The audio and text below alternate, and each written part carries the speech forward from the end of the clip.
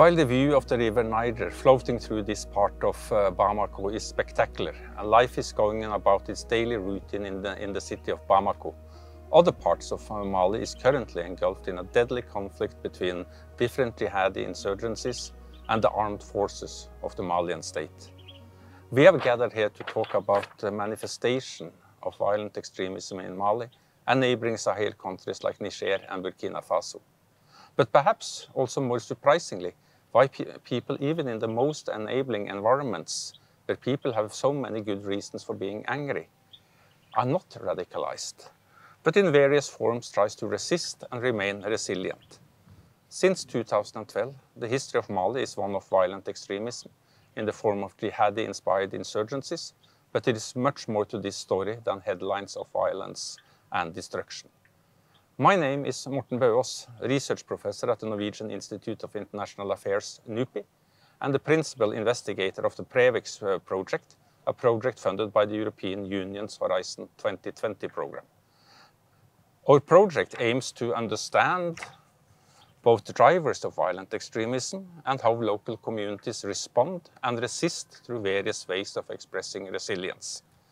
And with me here at the bed of the river Niger, this mighty waterway that floats from the high plains of Guinea through Mali and Niger before it makes its way to the Atlantic Ocean through Nigeria, is my good friend and colleague, Dr. Abdoul Wakhab Cissé. A senior researcher at ARGA, the Alliance for Good Governance in Africa, a think tank and independent research institute with offices in Mali, Niger and Burkina Faso. So, Abdoul, we are here in Mali. What is the situation right now? Jihadi insurgencies as the JENIM and ISGS have, if not territorial control over large parts of the country, at least huge influence in both the north and central parts of Mali. And a large international presence since 2013 has not prevented this from happening. So how can we explain this? The international attention to Mali, on Mali, has never been larger. But when we look at the situation from 2013 and onwards, it doesn't seem like this has helped. It seems like it has only it's only getting worse. So how would you describe the situation right now and what has brought about it? Okay, thank you so much, Professor Bøås, for hosting me here. Like you said, close to this river.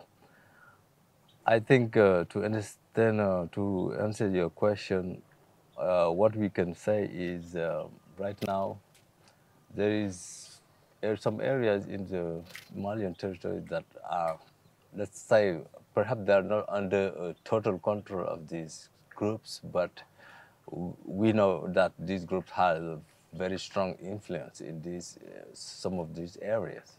So, when they are in those areas, they control them, they have some type of system of governance they are trying to implement. For example,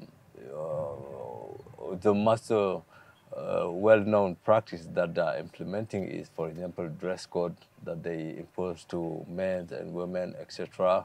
But there are other type of practices that are related to government. So it looks like for some of them, they try to supplement the role of the state, for example, in delivering some type of services, etc., etc.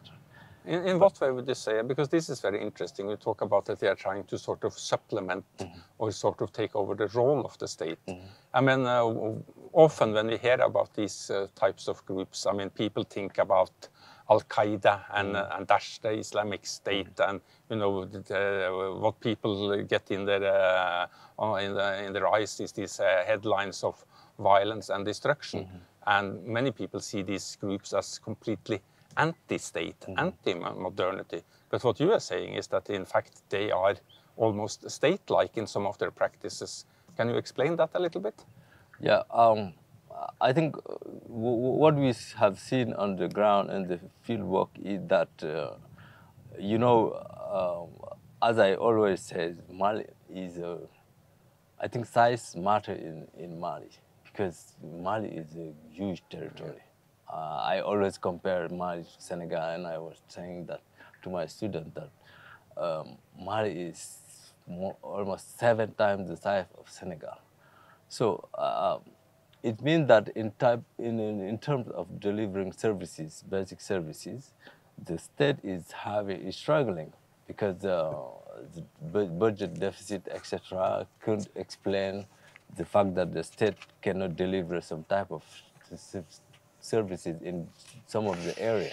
And if you look at, there is a kind of correlation between the area where the state is lacking of delivering services, and it's in those areas that you will find the prevalence of these groups. So it means that these groups know that there is some type of grievance or frustration that this population has towards the state.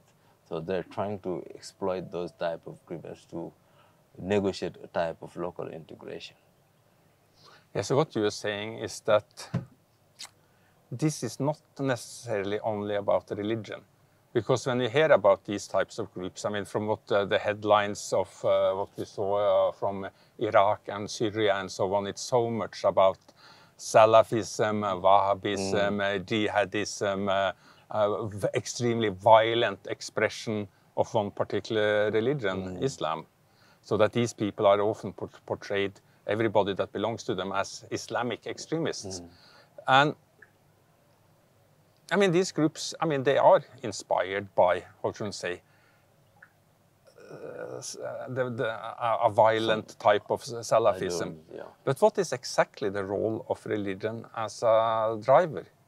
Okay. I mean, is it something that can religion explain the initial journey into violent extremism, or is there something else that is going on here?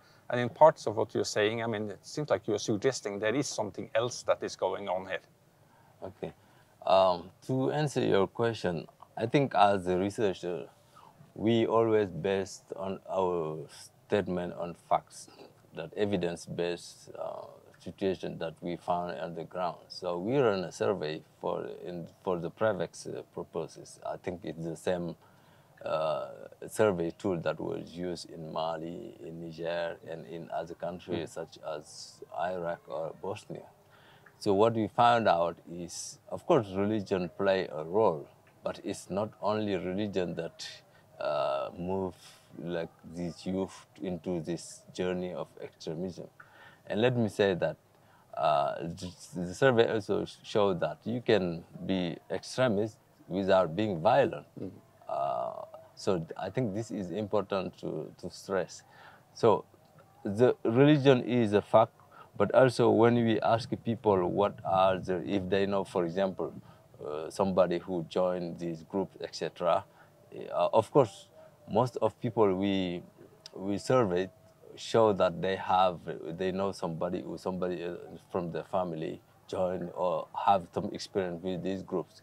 And very often the reason that they are providing is sometimes, of course, it's the youth mostly who are targeted as the one who joined these groups. And the reason mostly they stated is that it's a lack of opportunity, lack of jobs, lack of education. So it means that religion has played a role, but it's not exclusively about religion. And I think this is important regarding the type of, let's say, solution that states can explore to address this challenge. I agree, because I have, of course, also looked at this data. And I mean, as you rightly point out, I mean, when people who know people that has joined is asked this question about when we ask them to rank in importance various factors, I mean, very, very few people point towards the religion.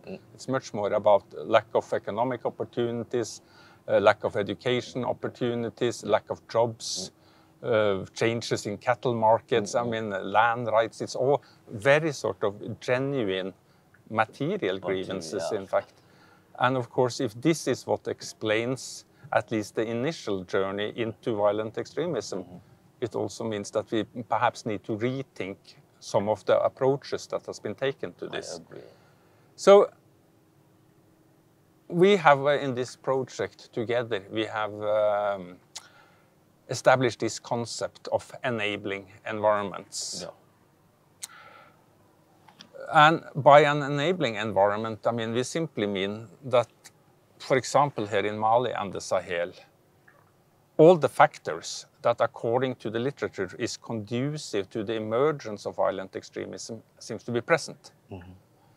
But can we say something more concrete about this? I mean, it's very easy. I mean, both you and I are sometimes teaching students. Mm-hmm. And I mean, it's very easy. We could go into any sort of undergrad classroom and ask the students to make a list of what is lacking in a place like Mali. I mean, it's just to Google some UN statistics on World Bank statistics. I mean, it's very easy to make that list. But what can we say more precisely about this? I mean, if you look again at the studies that we have done here,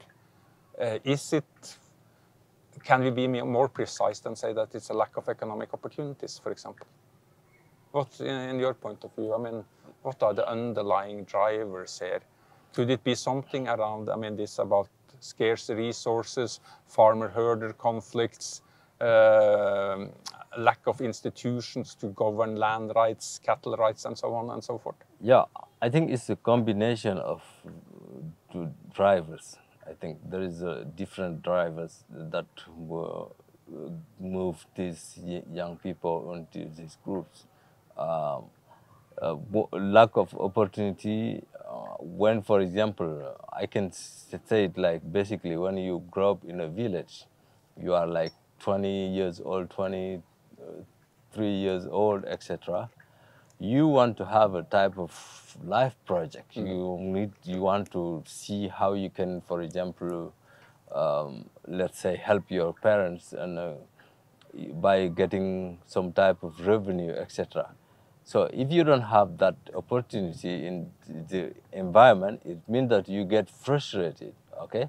And many things, social, you are, as a young person, you are experiencing some type of social pressure. Because your family, for example, if you live in a family where, let's say, your dad has like 2 or 3 wives, there is a type of competition. Each wife wants her kids to be successful, etc. I think all these type of factors are pushing these young people. But also the environment, if it's a kind of the unsafety of the environment. For example, if you are in an environment that is almost controlled by jihadi group, etc., sometimes as a young person, you don't have much option, because either you are with them, or either they think that you are against them and you are perhaps somebody who is provide information to the farmer, etc. Also, you will be seen as a target. There are many drivers. One of the drivers I was just talking about is the fact that you are living as a young person in an unsafe environment, where you are trapped between, for example, the jihadi group and the farmer, etc. So sometimes as young people, you don't have a lot of option. Either you join the jihadi group, or either you even leave the area where you are living. So there are other drivers. We have review, like, for example, a conflict between different users of natural resources, like fishermen, herders, etc., agriculture. Those are people, and I think here we need to search also the climate change, how it impacts those areas, because with climate change, for example, we see some situation where you either have floods where people will lose their houses, or you have area of where you used to have like wetlands that are shrinking, and people want to dispute these natural resources. So these are some type of drivers also that can be combined with some type of religious aspect, because we have to acknowledge that there are some groups who are like preaching all around in the rural area, preaching some type of new practices in Islam that is very different from the way that Islam was practiced in Mali. Because we need to remember that Mali had Islam is present in Mali for almost since the 11th century. Yeah. So it's not something new in the country, but there is a type of practice in Islam that is, let's say, promoted by some type of entrepreneurs, religious entrepreneurs. Clearly, but I mean, you also touched upon this about dispute settlement and so on and so forth. And after all, I mean, Mali is a state. There are state institutions nationally. There are still some state institutions also locally. And when we review some of the findings from our Prevex project, I mean, we also see that state responses to violent extremism or the slight emergence of violent extremism sometimes also lead to the opposite. Yeah. Very heavy-handed state responses, where stereotyping certain groups as more likely to be jihadi insurgents than others and so on, often tend to be self-fulfilling prophecies. And I think we are seeing some signs of that here as well, with particularly certain groups that tends to be more focused on than other ethnic groups in Mali. So what would your views be about that? So yes, of course, heavy-handed response from the states are, as you said, creating some type of, let's say, pushing some people to have a type of vigilante attitude. We saw it on the survey because some of the, I think we had like 20% of responses that are saying, I will quote, somebody will say it's the state who is provoking them, something like that. Yeah. So you have those kind of responses and answers in the survey. So it means that there is a kind of, it's very delicate on how the state will address this issue, because if you want to, for example, implement some type of counter-terrorism policy with a very heavy-handed approach, it could generate more frustration. And the risk is also, there is a tendency to target some type of communities also, and this can be, at the end, can push more communities to be radicalized or try to find, let's say, some help from these jihadi group, etc. This is the type of situation we found in the ground. So there is, yeah, of course, some stigmatization of some of the community, for example, the Fulani, etc. Yeah, we have experienced that in the survey. And of course, this is a difficult balance to strike, because, I mean, none of us are naive about this. I mean, as the situation is here in Mali, I mean, obviously you need to use the security apparatus. I mean, you cannot just say that let's make peace. There probably can be no peace without some sort of military approach. Yes, but on the other hand, it's probably also like that there can be no, this is not a conflict that, at least I believe, can be won on the battlefront. Yes. There is no ultimate victory here. So the question is more about, for a state like Mali, like a state like Niger, like Burkina Faso, how to strike that balance between, yes, the state needs to use its hard security approaches, but they also need to find a way of using softer approaches. They need to find a way of, as somebody we talked to about today said, I mean, the state needs also to realign with local communities. The state needs to show that it is not only a hard force, but also a benevolent force, somebody that can provide more than security, that it can provide something good. So I think the challenge is about finding that balance. But we have talked now about the emergence and manifestations of violent extremism. But let's turn to the issue of resilience and community resilience in particular. Because, I mean, both of us have learned from what we have done in the previous project that even in the most enabling environment, where people have genuine grievances and they may have 100 to 1,000 good reasons for being angry, most people do not join violent extremist groups. Most people are not radicalized in that way. I mean, they can be angry because they have good reasons for being angry, but that doesn't also necessarily mean that they are radicalized into violent extremism. So a lot of these groups, even here, I mean, most people try to stay away from this and even resist. Also at times exposing themselves to huge risks to themselves. So what promotes resilience in your view, Abdoul? When I look at the data the previous projects have gathered, I tend to see certain commonalities of community resilience. And that is that moderate religious practices that still informs how people behave. It's important that that is present. That this is supported by religious leaders. But this is not enough, because these leaders also needs to be seen as trustworthy and not being too engaged in corruption. And perhaps most importantly, they need to produce something that means something to the people in their community.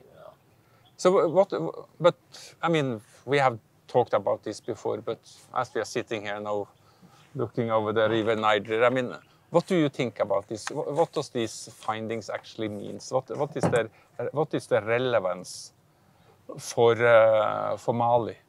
How can this be supported? Can it be supported, this type of community resilience that we here talk about?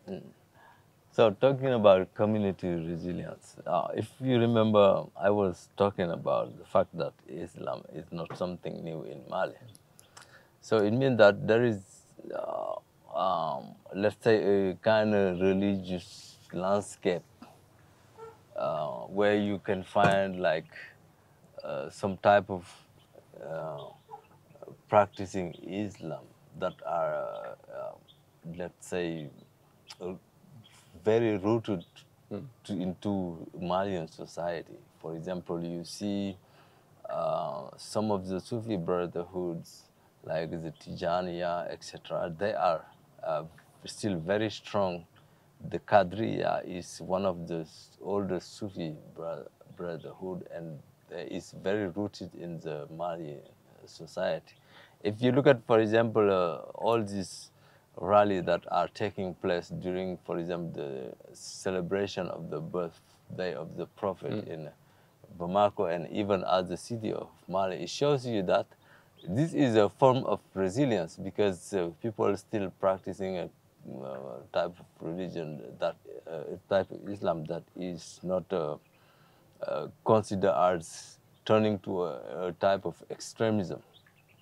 So this is one type of resilience. The other type of resilience that we can find is that I think even the state is implementing some type of policies, for example, to create some type of institution. For example, the High Islamic Council is a key actor today in Mali regarding promoting resilience, etc., and being a kind of key actors in the Malian landscape.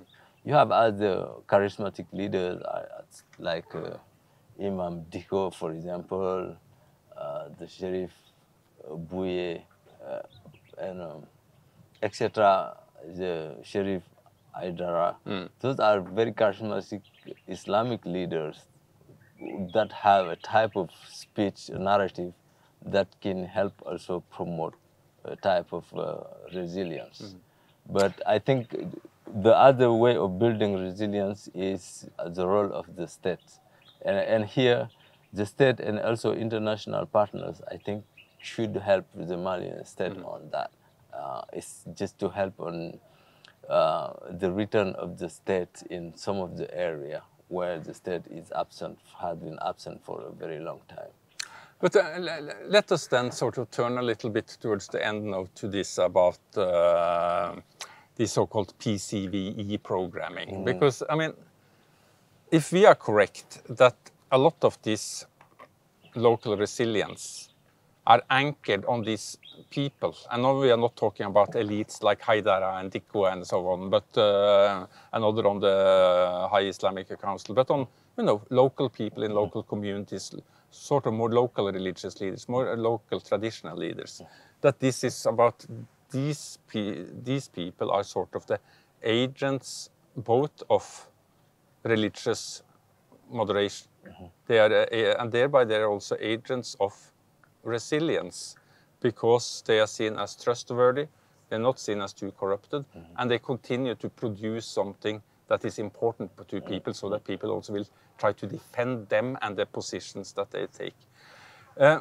When we look at all these PCV programs that has been going on here, and I must say that PCV has become something of a real growth industry. And Mali has seen more than its fair share of such externally sponsored projects and programs. But how useful have they really been in your point of view, Abdoul? Are they fine-tuned to the local context?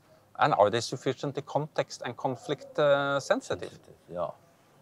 I think to answer to that question, I can say that there is a lack of conflict and context sensitive for some of these PCCB programs. So we were talking about the violent extremism prevention program, right? If they are context or conflict sensitive, I think this program need to develop more context and conflict sensitivity, because of what we have seen is so far it look like they are more focused on, for example, if you look at here in Mali or in Niger, where Prevex, where we were implementing the Prevex program, most of, let's say, these PC programs are more focused on, for example, radicalization, etc., etc. But and they neglect.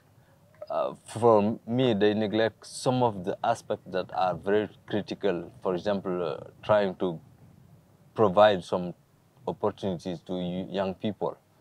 For example, opportunities of education, opportunity of improving their professional skills, etc., or having a project, life project for in their environment, etc. These are, I think, they need to readjust and reorient this PCV on this, because of course there is program of de-radicalization, etc., are good for some let's say category of young people who join this group, etc. But as prevention, I think the best way is to try to provide some opportunities of education or professional skill or project where these young people can be involved, etc. This is my take on this. Thank you. So basically what you're talking about here is sort of trying to give people some aspirations of hope. Of aspirations for social mobility, yes. For some progress, that this is perhaps more about the lack of development than anything else. Economic opportunities. So therefore, finally, you know, we are sitting here at the bed of the river Niger that for 1,000 years has floated through Bamako. What does the future holds? So I would like to challenge us to look into our respective crystal balls. I mean, have we come towards the end of the most recent epoch in the global history of violent extremism? Or is history quickly going to repeat itself as the tolls of rising prices and inflation creates new fertile breeding ground for violent extremist ideas and practices? And I must admit that I am not very optimistic. I as you, I hope for a better future for Mali, for Niger and the neighboring countries. But I also fear that the window of opportunity that we have to change this, it's getting smaller and smaller. And one thing is these economic effects that we are seeing materializing all over the world from the war in Ukraine and the sanction regimes and so on.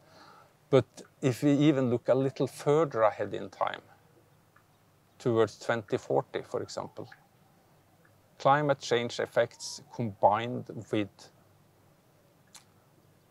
an ever-increasing population. The population of Mali may increase to around between 40 and 50 million in the year 2040. And for me, I mean, one of the million-dollar questions is, what is all these people going to live from? And Mali is one of the most youthful countries we have seen in the world. So I'm not that really optimistic, but still we need to have hope. There is a possibility, I think, to turn this around, but it needs another type of collaboration and cooperation between Malian stakeholders and external stakeholders. And maybe, I'm saying just maybe, what has happened here with this, let us say, break with France, maybe within it, there is also some hope for some sort of new social contract between Mali and external actors. But finally, what is your view? How do you view the future, Abdoul? Yeah, I will just start where you finished.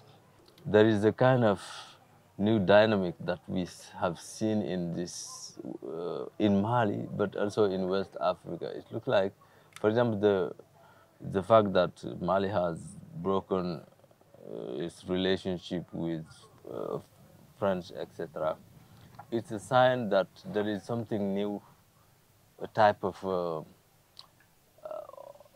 how can I interpret? Of course, there is some populism on the move, but also there is a gain of self-esteem, and I think this self-esteem building can help on addressing the challenge that are ahead. So that's why I'm kind of optimistic in that perspective. If, for example, there is, let's say, of course, the demography of Mali and the countries in West Africa is a problem, is a challenge.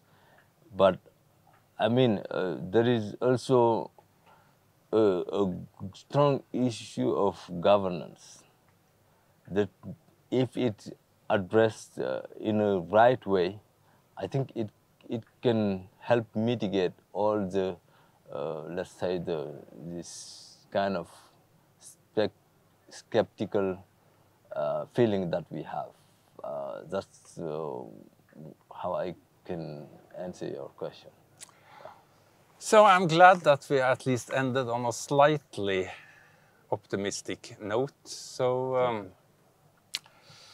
thank you, Abdoul. And I would just like to say to those that have listened to this podcast and those that have watched this on YouTube, that you need to stay tuned for more findings from the and more dissemination from the Prevex project. And I would just like to wish everybody that took the time to listen to this, to view this. I hope that you learned as much as I did from this, and I wish you a very good day.